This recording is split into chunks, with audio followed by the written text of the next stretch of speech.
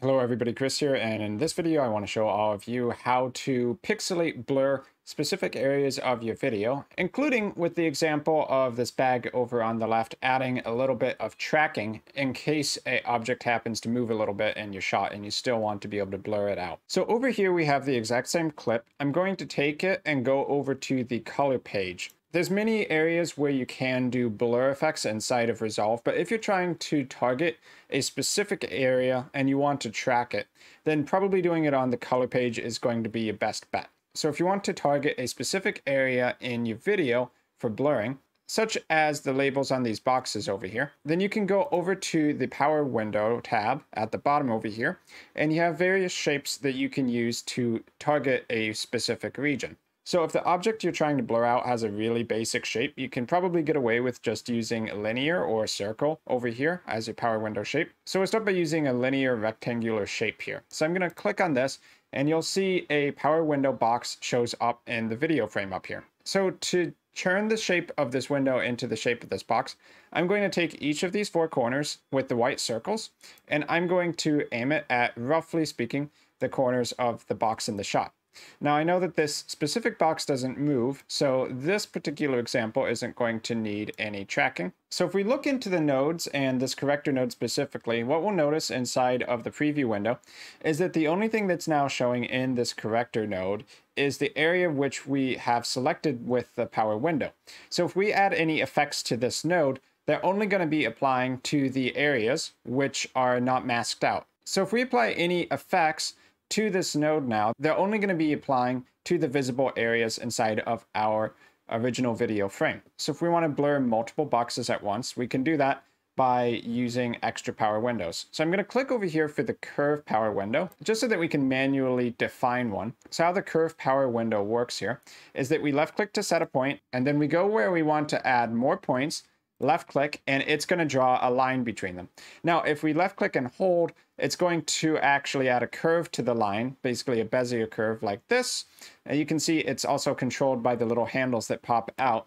I'm going to hit Control Z though, because in this case, since it's basically a rectangle shape, we don't need a curve. It doesn't make sense here. So I'm just going to left click a few more times. And then when I get to this point, I want to close the line and finish this shape. So I'm just going to left click on the original point, and we now have our power window created with the curve tool. So now we're at the trickier part, which is where we need to track the shape of this bag from the first frame to the last frame of this clip. And then we'll add the Mosiac blur onto all three of them at once. So to add an extra power window of roughly this shape, I'll click on the Add Linear Power Window button here. So we get another box shape at the bottom. And I'll take this power window and I will position it to the shape of the bag wherever we need to do the Mosiac blur.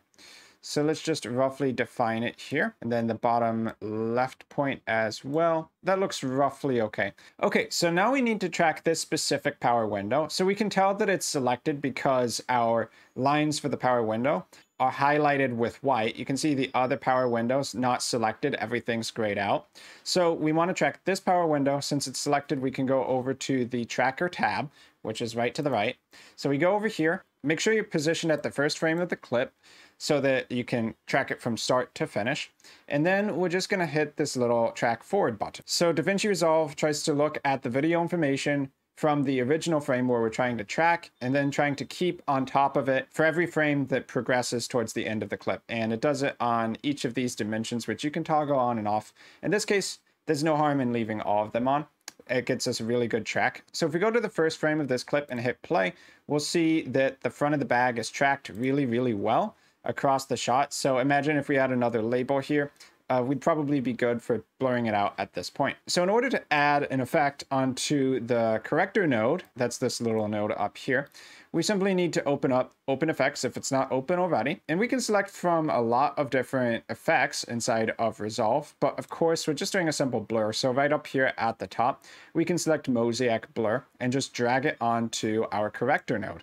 So when we do that, you'll notice that these three sections we defined with the three power windows are now blurred out a little bit. we can look across the shot and see that the bag, which moves a little bit, is still blurred out regardless of its position, which is very nice. That's exactly what we want. Now, the last thing we have to do is just kind of adjust some of the settings in the Mosiac blur. So you might want it to look a little more pixelated than this. So we can turn down the pixel frequency if you want to get giant pixels, making it very obvious that it's a Mosiac / Pixelate kind of blur and not one of the other ones like a Gaussian blur. So at this point, we're basically done. If you don't like this kind of blur, one option would be to turn up the smooth strength, and that'll make it look a lot more like other kinds of blurs, where it's just kind of a generic haze rather than these crisp pixels. Alternatively, you can just go back to the library tab over here and choose a different kind of blur, drag it onto the clip, and then when you come back over here to the settings, you can just toggle off your Mosiac blur. So that in a nutshell is how you can use the color page, power windows,